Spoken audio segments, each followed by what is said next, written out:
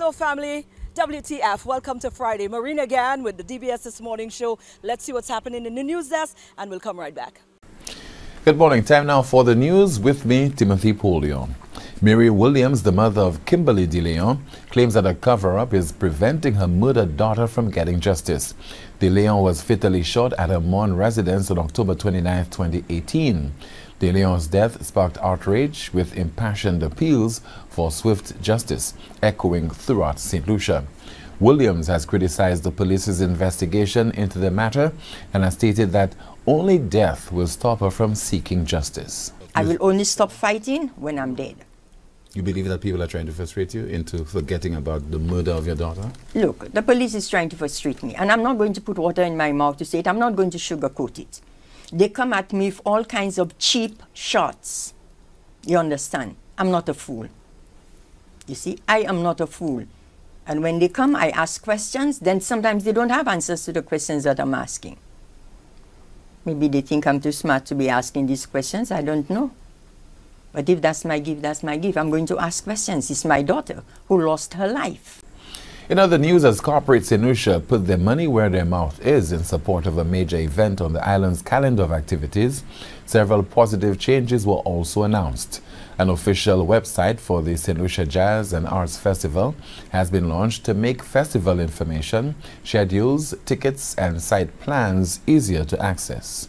This year, children under 12 years will receive a 50% discount, and those under 5 will enter free. The event runs from April 30th to May the 12th. You know, it's really special when the corporate community can come out and to really express their support and to actually make stated contributions. It does cost money to organize the event, and I will betray our internal exchanges. It's always a fight in terms of how to use the resources and how much to give. And I'm always, arguing with events company to, control it. And they keep saying, look, we want to produce a world-class event. And a world-class event requires a certain standard to be met. Finally, from us, the local Rastafarian community is appealing for it to be given the lead in benefiting from any commercialization of the marijuana plant through a regulated industry. St. Lucia has, over the last 2 administrations, been seeking to facilitate the process through a series of consultations. The body representing St. Lucia's Rastafarians is also hoping that the use of the herb for ritual or ritualistic purposes will be readily acceptable. St. Lucia decriminalized the personal use of 30 grams of cannabis or less in 2021. A second piece of legislation cleared the records of people caught with less than 30 grams of cannabis. One of the main focus for me would be to open up the organization to a more Pan-African sort of reception, because oftentimes we focus a lot on just the experience and the situation and what we have gone through as a Rastafari community. But we also have to be cognizant of the fact that it is not only the Rastafari community in particular that has gone through such tribulations, but other persons as well, especially persons in using cannabis. And that's the broadcast. Thank you so much for watching. Here's a very safe and enjoyable Friday and weekend.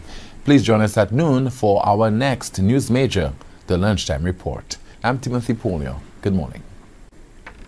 Okay, Timothy, thank you so much. We need to take a short break, and we're coming back after this with our amazing features while we zero in on jazz. Yeah, that's where we're going to be this Friday. We'll be back.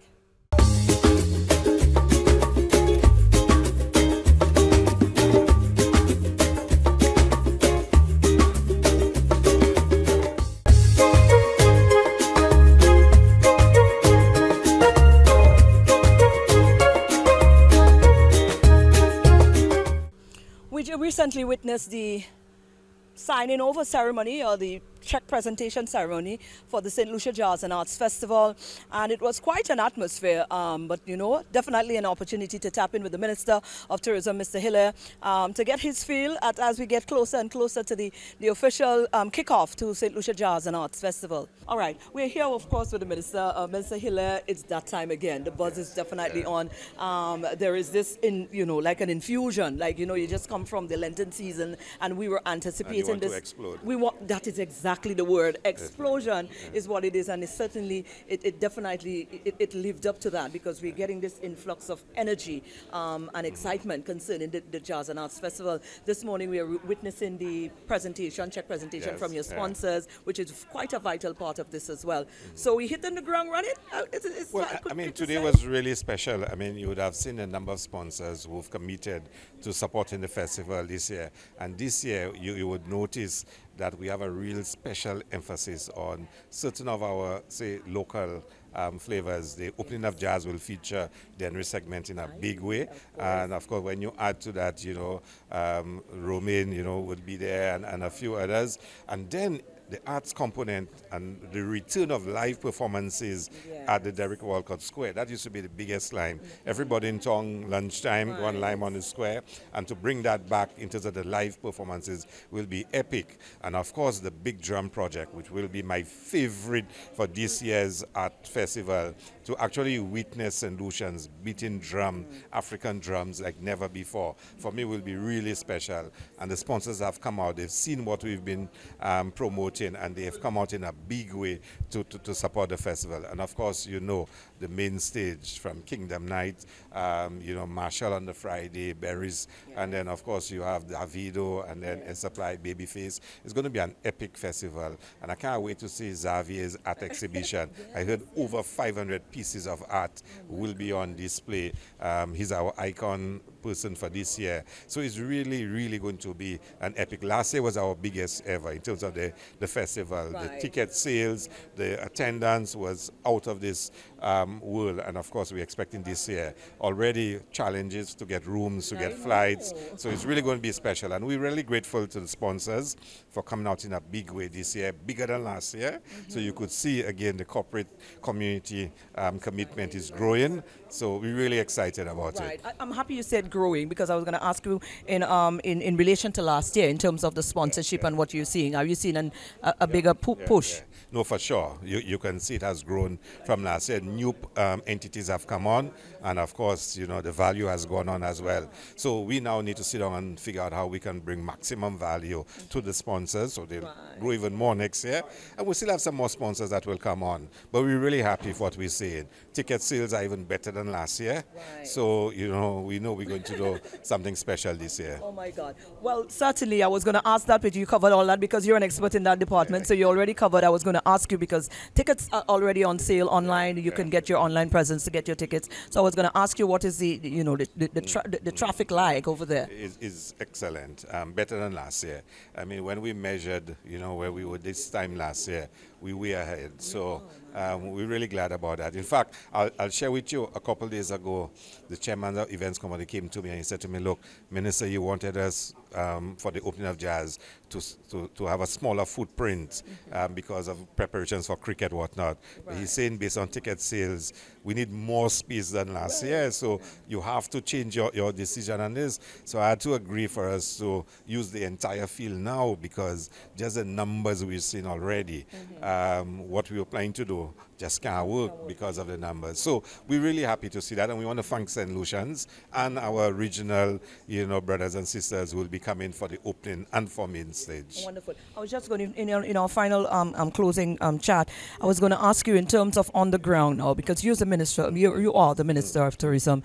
How is it looking? How do you see this? You know, how would that make you smile? To, you know, to show that, hey, this is happening, and this is, you know, this is how my people are benefiting from this. Yeah. Well, today they launch a campaign Beyond the Stage, you know, benefits beyond the stage.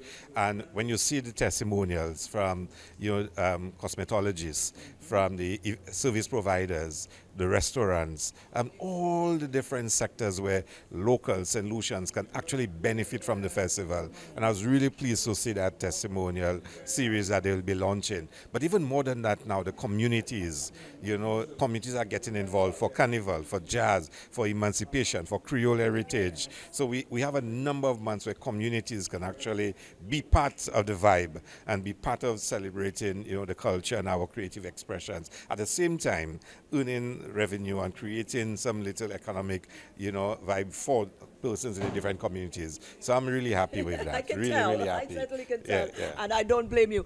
Minister, what's the take home? Well, to say to all St. Lucians, thank you so much for your support for the festival over the years. This year will be real epic. You have to be there. You have to be at the opening, support one of the community jazz, whether it is Moshi or Deriso or Soufre or Fordo or Bexor, support one of them, and you must come main stage, either Kingdom Night or the Friday or the Saturday or Sunday, all of them. Just be there and enjoy it. Certainly, all the best, and we look forward to a bumper season again. Yeah, thank you.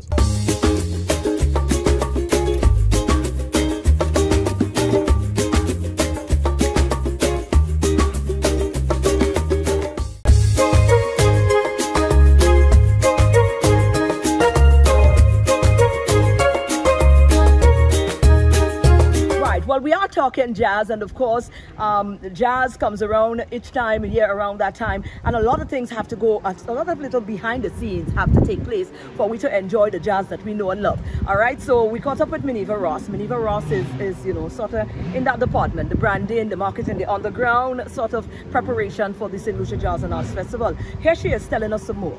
No, you see how cozy I am. That's how we are. We are like that. We interact a lot because she's doing a lot. This Minerva Ross right here is the marketing, branding and communications manager Events Company of St. Lucia. Now, that being said, St. Lucia Jazz and Arts Festival. Right after that will be Carnival. So much things coming out right under you there. You must be such a busy woman. So we just want to tap into your energy, the little that we have to take out of, to find out what is it like putting together these, this marketing strategy, the branding strategy for something like St. Lucia Jazz and Arts Festival. Well, thanks, of course, for the opportunity to speak with you, Maureen. Always a pleasure. It's quite involved. Thankfully, the Events Company of St. Lucia, we don't have to do it alone. The St. Lucia Tourism Authority, who are the executive producers for the festival, they take the lead on quite a few things, including marketing, especially in the regional territories and the international territories.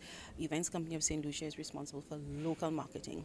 So our messaging, slightly different. I mean, overall, of course, we're selling a world-class event, regardless of which territory we're pitching to. But for us at Events Company of St. Lucia, our focus is primarily local.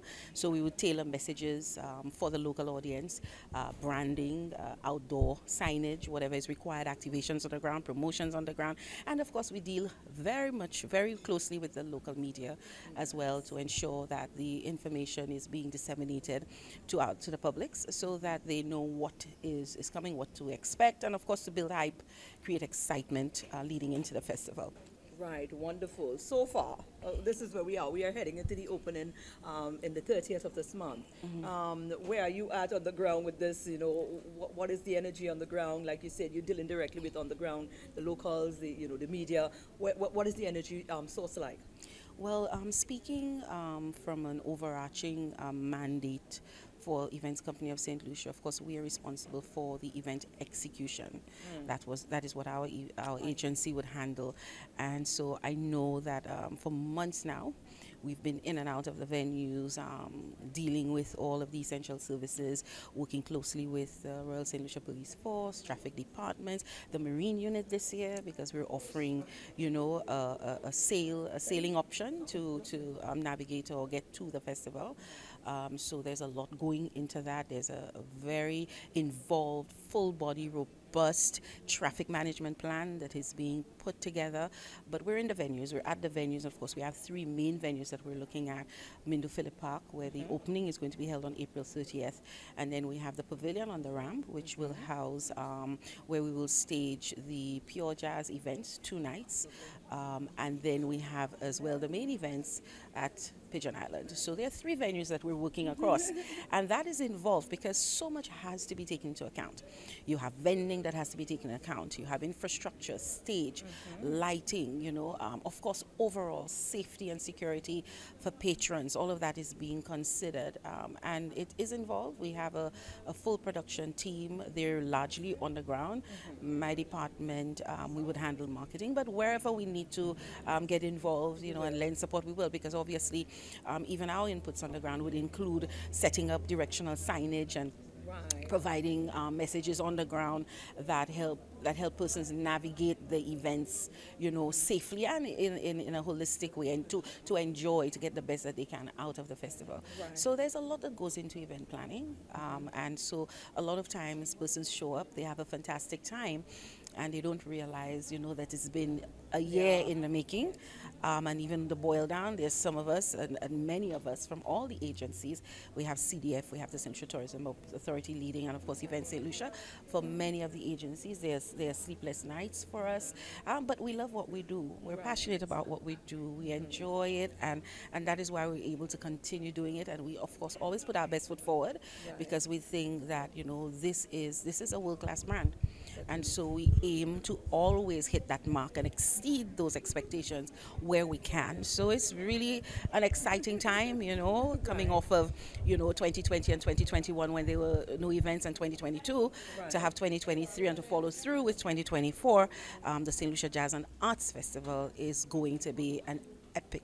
It's going to be of epic proportions. Wonderful. From your standpoint, from your department, what will be considered an awesome and successful jazz event 2026? Ticket sales, people on the ground, exciting engagements on the ground for Events Company of St. Lucia. Of course, SLTA is leading with sponsorship, but then once the sponsors get to us on the ground, we're working with them closely to ensure that they're delivering on their promises, and they're also getting optimum, returns for their investment. So we're looking forward to working with all of the stakeholders and ensuring that the patrons who come to the event leave belly full. And satisfied. So the Branding and Communications Department, once on the ground, will be working with sponsors.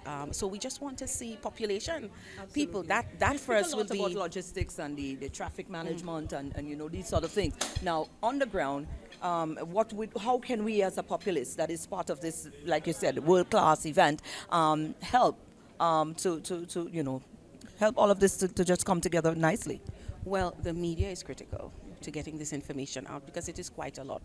As I mentioned, there is a traffic management plan that takes into account parking facilities outside of the venue. It takes into account a park and sail option, which means you can actually park at a certain location and get a boat into the venue. There are various things that are being considered, and the full rollout will be sometime very soon. But the intention is for persons to have enough information that they can take in, apply, but also share forward. We will be using and we'll be utilizing every medium available to us, including word of mouth. So we hope that St. Lucians will be fully supportive of this approach. It is paramount that they be guided by it, because obviously it has the stamp of the Royal St. Lucia Police Force as well, and they're they're at the top of that train, leading us in the right direction, because largely one of the challenges we've had is with managing traffic, both vehicular and pedestrian traffic. I know. And it can be a spoiler. Yes. People will come and they would have an excellent time, but once leaving the venue, then they encounter challenges with doing so, endless hours in traffic. So we're trying to put together an approach that will mitigate or certainly lessen that outcome.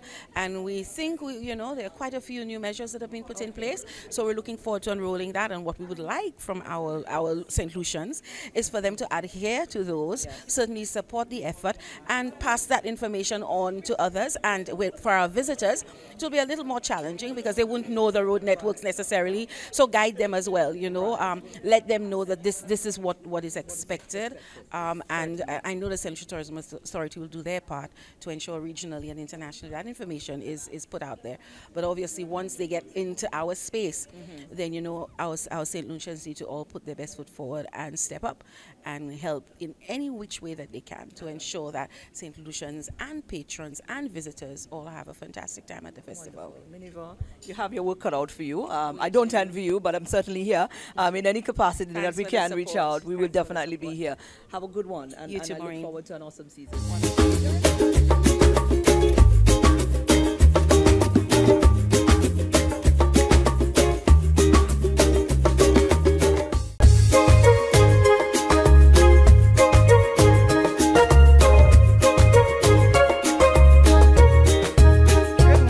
everyone, and welcome to this morning's SocaCize session.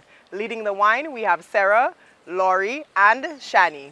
Let's get ready to sweat with SocaCize. For this morning's workout, we will be doing a cardio soca jam routine to Do Play That by Marshall Montano. Let's get moving. So we're going to begin with our right leg, toe, tapping, hands side to side. 4, 3, 2, 1, and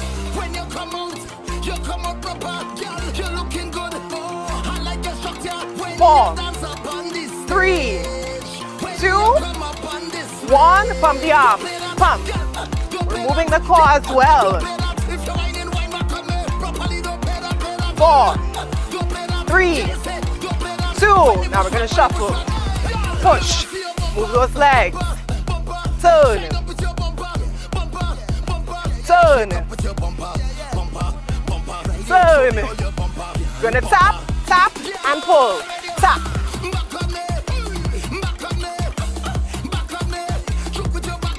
4, 3, 2, left leg, let's go. And my low impact, you can skip the jump and just tap the leg. 4, 3, 2, pump, and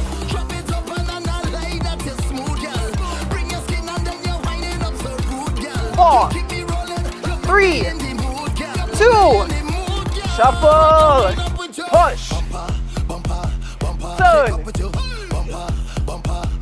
turn, turn, pull, and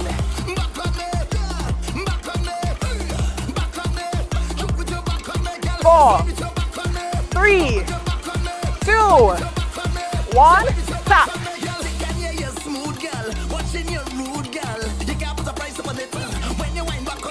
4, 3, 2, 1, pump. 8.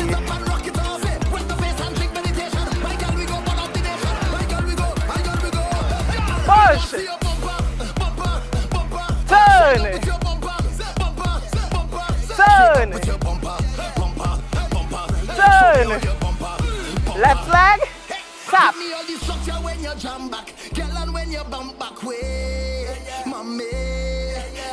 4, 3, 2, 1, pump.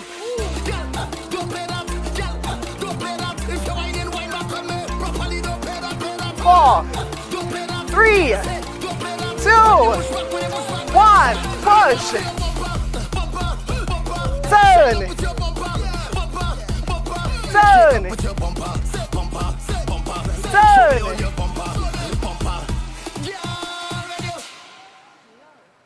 That was this morning's session. Thank you for choosing to flaunt with SocaCize. We hope that you're feeling sexy, sultry, and strong. All right, well, guess what? That's it. That's our show. That's our way we wrap up the week for you. Let's do it again on Monday, God's willing. Go on out and have a safe and enjoyable weekend. And let's do this again on Monday now.